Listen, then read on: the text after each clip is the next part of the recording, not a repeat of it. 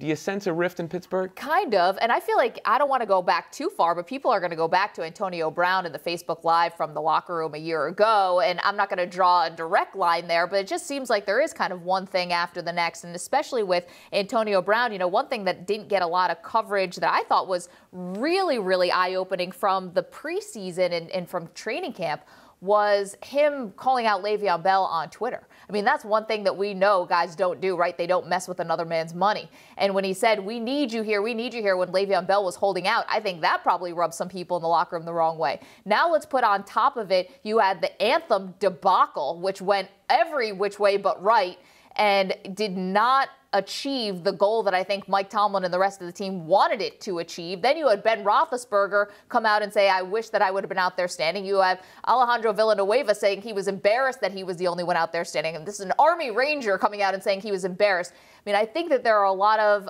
probably not hurt feelings, but maybe some inconsistencies going on in the locker room that might leave guys sort of scratching their head. Yes, they are off to 3-1. They play the Jags this weekend, so that might get them all back on the right track. But let's not forget, Ben Roethlisberger said, and I don't think it was lip service, that he was seriously considering retiring after last season. And I'm wondering if they don't make it like Super Bowl or bust at this point, I wonder if this is in fact his last season. When you're talking about model organizations in sports, particularly in the NFL, the Steelers generally come up. So the turmoil, I guess, if you will, that they've been experiencing is a little surprising. Their best defense, though, is the record. It hasn't necessarily affected their play, at least when it comes to wins and losses.